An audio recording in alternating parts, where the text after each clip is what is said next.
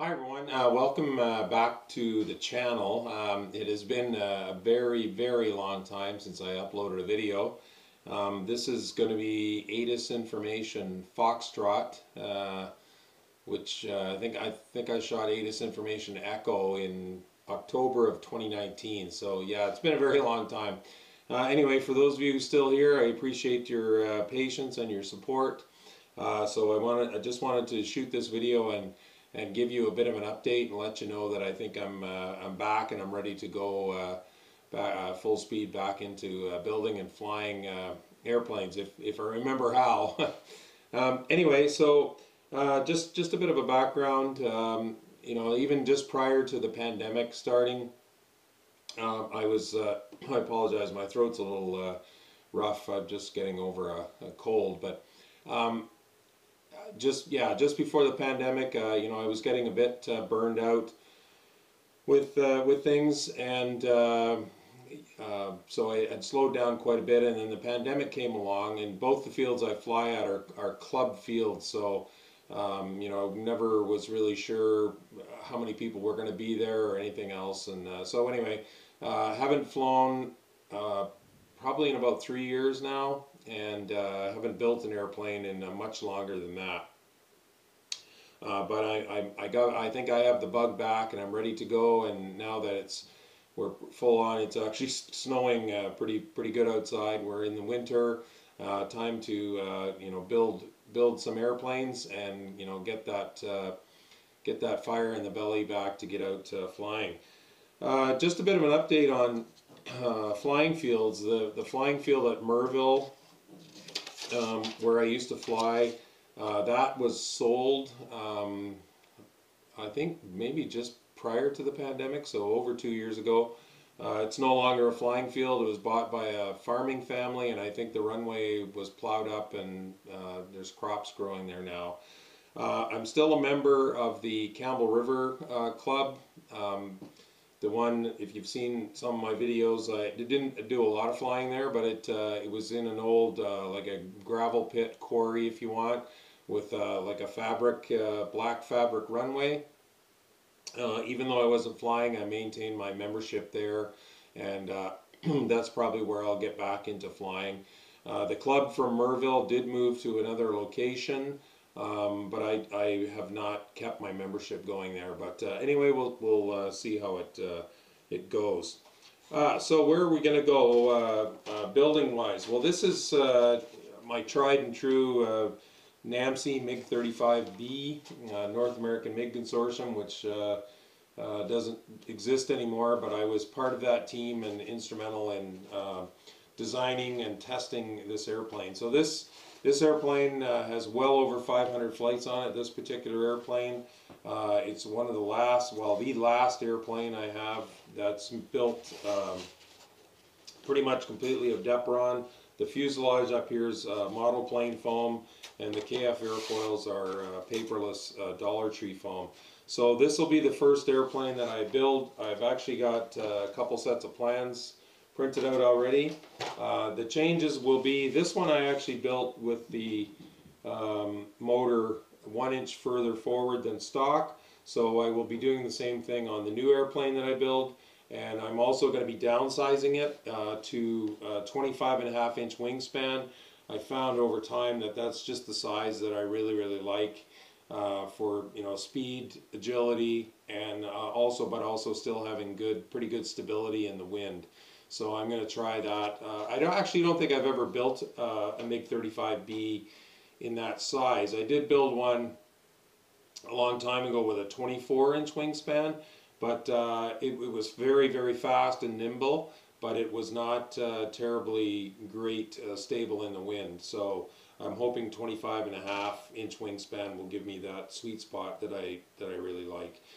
So I'll be using the same power setup as I have on this one, the old GEP RC 2306-2750 Hobby Wing Platinum Pro 40 amp speed controller. And it'll be you know, capable of flying using 3S and 4S. So I'm excited to get into that one. And it will be also, the next build will also be Depron, just like this one. I do have enough Depron left, I think, to build a complete airplane. Although I will use, because I don't need the extra strength from Depron, I'll use model plane foam for the fuselage, and my favorite thickness of foam for my KF airfoils will be a paperless Dollar Tree foam. The second airplane that I'm going to build is, and I will actually, I should mention, I'm not going to retire this one anytime soon. I'm going to keep this, when I do get back out to the field flying, this will be probably the airplane that I fly to get, 3 years plus worth of rust off my fingers and thumbs. So I will be keeping this airplane going. So the second airplane that I got plans built for is an RC Powers SU-30 version 4, which I will be building very similar to this, quite a bit modified. It'll be essentially identical to this airplane, but a different color scheme, and I will be building that one primarily just like this one out of Dollar Tree foam, with some Depron for strength, the elevons, the vertical stabilizers, and the fuselages here on the bottom. This particular airplane I'm holding here in my hand, this one also has over 500 flights on it, so it's time to probably to replace that. And this one, going way back, I flew this one so much that when I started to fly it on 4S, I was getting high-speed wobble. One of my elevons was flapping up and down, so it's time, if I'm going to really crank on the speed, time to get a new one built. So I'm excited. This one's even got some cobwebs on it from being out in the garage for so long. But anyway, and same power system, GEP RC, my favorite power system. So let's put this back over here. I do still have, I have my F-35, RC Powers F-35 version 5. You may not be able to see it, but I think I'm probably going to retire that one. I still do have my highly modified and downsized RC Powers F-18 version 3. So I'm hoping that after I get some rust off my thumbs, I'll take that back out and fly, because I just really love how that plane flies and how it looks. So I've already got the plans printed up. The MiG-35B will be built at 94% to give me that 25.5-inch wingspan. The SU-30 version 4 will be built at 84%. I may do a few videos on the build of the SU-30 version 4 because it is a Dollar Tree foam build, which has some Dollar Tree foam is obviously very inexpensive, but it's it takes a little bit more attention to detail in preparing the foam and in the build to make sure that you get good strength and durability out of that. So I may do a bit of a video series on that, just to share my tips and techniques on that build. As for the rest of the future of the channel, I won't be doing all kinds of component testing, motors, things like that.